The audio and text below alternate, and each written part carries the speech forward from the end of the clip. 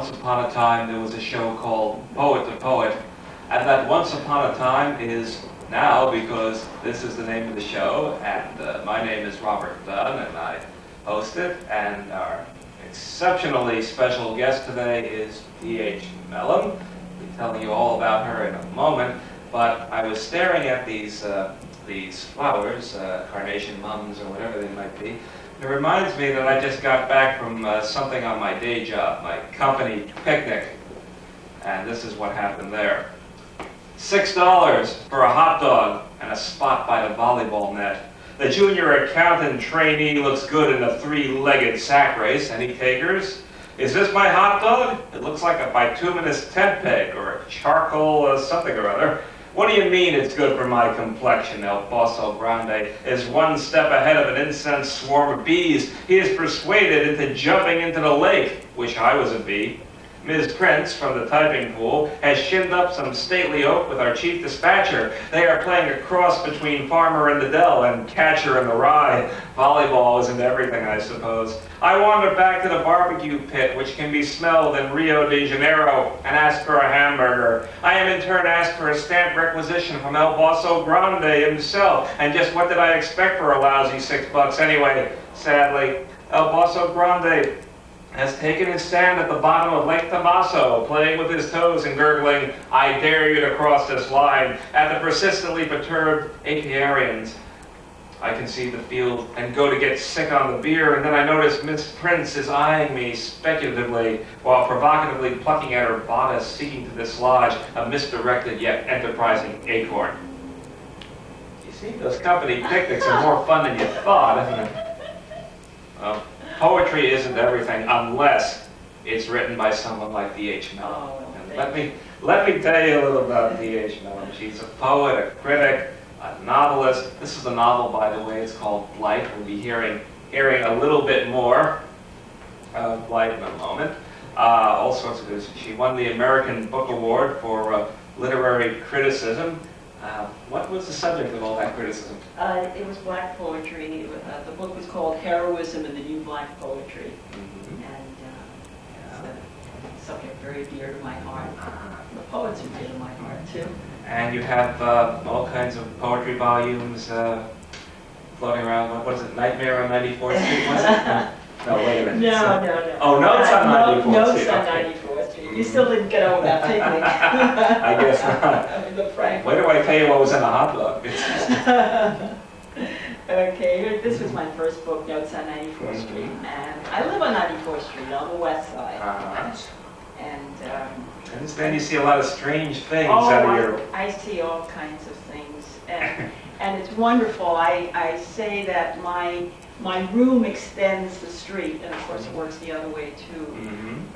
I look out the window and I see my neighbors and all kinds of people, not just people who live in my building, but the whole west side, which I think is a microcosm, really. Your room extends the street? Mm-hmm. Yeah. Does that mean you get delivery trucks through here?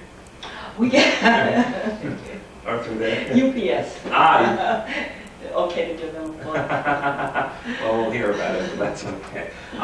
So I imagine you have, obviously you have a number of strange and provocative poems about what goes on the Upper West Side. You know my poetry, I think, because some of the poems are indeed strange. And yeah, it's a strange world anyway. Mm-hmm. There's a magazine I rather like. I think some of you have heard of it, or like everybody here has heard of it, Medicinal Purposes. And it's good for what ails you, yes. And Robert kindly accepted a poem of mine for this magazine, and it's the premier issue, and I'm very proud of that. It's all coincidental. Yeah. And this poem is called Naked Woman Walks Down the Street, and this absolutely happened. Ah, yes. When you live on the second floor, it's really, it's an experience. Majestic, a living statue with a train of curious children who crown her with laughter and shrieks. Before she rounds the corner to be plucked into a police car, I see her lead an army of homeless people who rise up from Penn Station and Grand Central and the Port Authority bus terminal and the next block. And the woman is clothed in rainbow and light from hummingbird wings. Her followers turn to moving stone and bronze. They drop off in ones and twos along Broadway, stationing themselves at the head of subway stairs. Their hands are raised and their fists are clenched. Their stone and bronze children are pointing. One cannot run past without touching them. The touch is electric to feel those statues, their malice, their might. And that's what it's like sometimes. Well, not every day. Around here. Well, we don't get that sort of thing in Nyack, I think, or Queens for that matter. Usually people are clothed.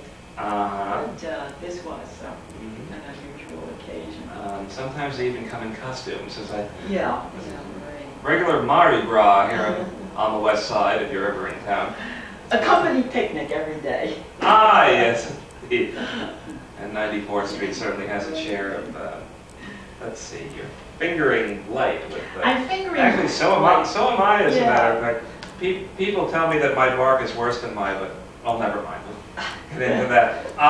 What is light? Dunn rhymes with pun, or pun rhymes with Dunn? I didn't plan it that way. Okay, all right. Okay, this, I read from that. He's Yeah. got the version The real- you'll the find real- in the the real copy, bookstores. And this is what I like to read from because these are bound galleys, and it's a big picture of an Henri Rousseau painting of a carnival scene. And it's quite interestingly ironic that we selected this painting for the cover because if you read Blight, as I hope you will, you'll see that the people, these strange little creatures that actually grow out of the ground, and they never get to be more than a foot tall, and they're not clothed. Creatures? Creatures. Well, you can call them humanoids. You can call in one review, the review of Publishers Weekly, I think, the writers spoke about my dealing with interspecies communication, and I guess that's one way of looking at it. But I think these little people as a microcosm, and the idea for Blight has as its source a real garden. And out on Long Island, I used to, we built a little house when the children were small, and I used to try to grow things in this little bit of ground. And things would start up out of the ground, and I was, full of enthusiasm, for whatever. They were flowers or vegetables or something. And then you struck oil. Plunk, oil. I struck fungus. Oh, fungus, yes. And the plants would just stop growing and die. And this happened, and I wanted to be an organic gardener, so I was not going to put any more poison into the ground than was already there. So I just sort of gave up on it. But the idea of strange things growing out of this ground that we have tainted, I mean, this earth of ours, this environment is really tainted. And it's, I think it's amazing that we can grow anything.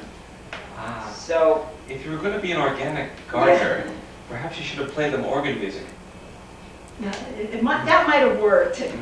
Live, of course, because otherwise it would have been technologically effective. Yeah. Well, All right. So in Blight, there's a fellow, and Joseph. This is a Right. lonely man, and his son is married in California, and his wife he's a widower, and he is he's a sensitive person, and but very, very isolated, and. Well, shall I read a little bit? Okay, I'll read just a little bit. Yeah, he was growing things in his garden and nothing, The same thing happened to him that happened to me. That's why I really identify with Joseph.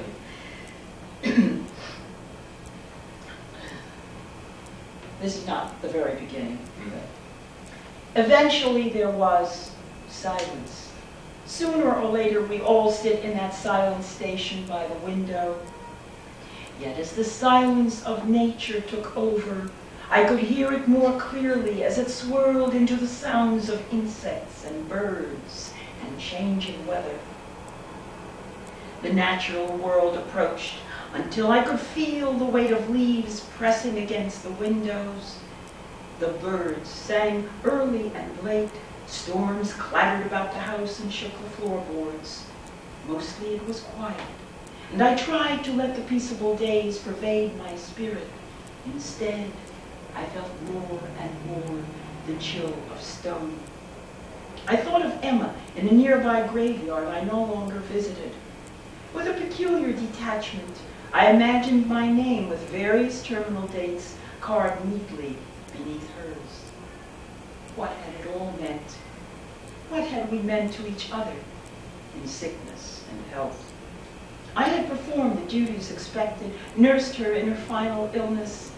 Now I was married to silence. Nevertheless, sometimes I could feel a rumbling, different from that of the probing thunder, a rumbling coming from the earth itself, as if it were getting ready to erupt.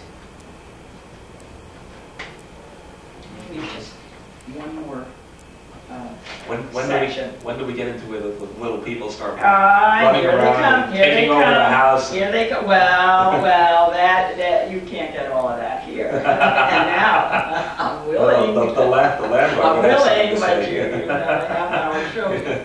Okay, but this is his first encounter with the people. I made myself cross the patio briskly, then turned.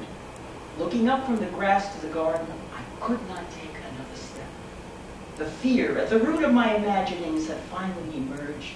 The plants were gone.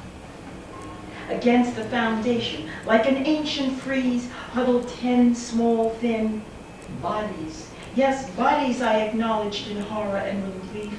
They were imbued with an unmistakable vitality. The creatures seemed so terrified that I, equally frightened, made no sound. They were pale, mushroom-colored, their staring eyes the hue of mushroom gills. Their slow, convulsive clutchings were like the movements of newborn infants, extending their arms, making fists, flexing their knees, perfect, minute fingers, a suggestion of toes. These were adult bodies, however, thin, elongated, apparently sexless. I could distinguish no sign of hair. As I gazed, my fear gave way to ludicrous images, a carnival sideshow, glabrous guys and gals, if they turned out to be male and female, or glabrous ghouls if they were neither. I pictured them holding a televised press conference, quizzed by leading scientists and reporters with ensuing headlines: new species uncovered, evolution jumps forward, evolution leaps backward. A new how-to book entitled Grow Your Own People. National advertising campaigns by wig makers showing them before and after. I laughed aloud. They started, and in a moment a whiff of that same malevolent smell assailed me. I stepped back. Yet I would have to speak, no matter how fearful they were. I had to know whether they could vocalize as well as hear and see. Already I felt that we could communicate. Hello, I said softly. They remained motionless. The odor, thank God, was not emitted. I realized that to those small creatures I loomed a giant, threatening extinction. My height alone instilled mistrust. I sat down, changing my position as slowly as possible, watching them for any new evidence of alarm. They trembled and drew closer together. Hello, I repeated. Who are you? What are you doing here? They appeared to relax. The clutching subsided. Bodily motions became defined, as if control and complexity were developing before my eyes. The heap of life separated into parts. Two ventured a foot or so away from the rest. Deliberately, I extended my arms in a gesture of welcome. One creature took a wavering step toward me, then drew back into the group. "Hello," I repeated. At first I heard something like the gurgling coo of a pigeon, the sound growing and fluttering about them. I saw mouths open and close. "Hello," I told them again. All the mouths were moving now, and the sounds grew louder, clearer, until I distinguished a syllable. "Lo." My God, I thought they are imitating me. "Lo, lo, lo," they said. "Hello, hello," I insisted. "Hello, hello, hello, hello." Finally, one of them said, "Hello." I was swept by a need to embrace that marvelous being, which, so lately out of the ground and off a stalk, could already mimic the complexity of sounds expressed in a single word. I must have started up because the figures suddenly retreated. I gave up the prospect of contact for the present and concentrated on building their trust. A small fellow came forward.